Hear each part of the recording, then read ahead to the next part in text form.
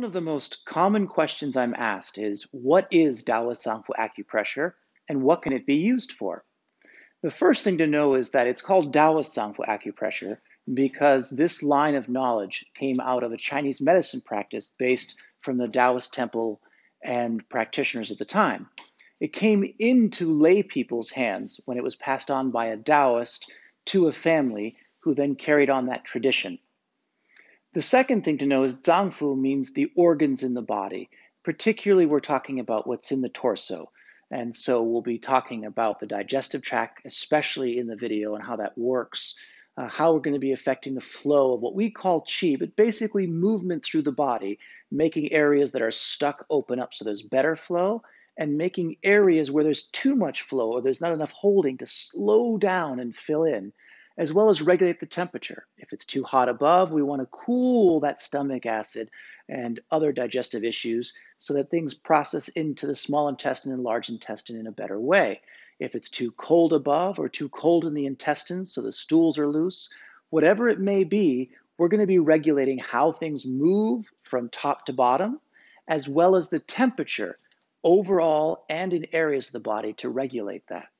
And that's very helpful when we're treating autoimmune diseases, cancer, very depleted people, as well as all of the issues of IBS, digestive issues, allergic reactions to foods, a lot of sensitivities can all be rearranged or adjusted so the body is less responsive to those reactions than it would be without. Mechanically, it's very simple in terms of what we're going to do. We're going to have what we call lock points with one hand, and that's our higher hand, and then we're going to have our moving hands with the other points. And so if we look at our ribs here, we're going to lock to keep what we call the qi from going up as I move the qi so it doesn't go up and the person ends up burping or having discomfort above. So this is a lock that pushes to the table as well as slightly down into the body. And then there'll be various points on the body where we're going to be manipulating. And even though my fingers are on the surface, I need to make sure that I create a wave of motion that works its way through the body and affects both where I am as well as the body systemically. A good Taoist Zangfu acupressure treatment takes 40 to 60 minutes. We work the front of the body in this lying position. And then when we're finished, we work the back of the body with the patient sitting so that gravity helps the qi descend, and we work the back points to allow that.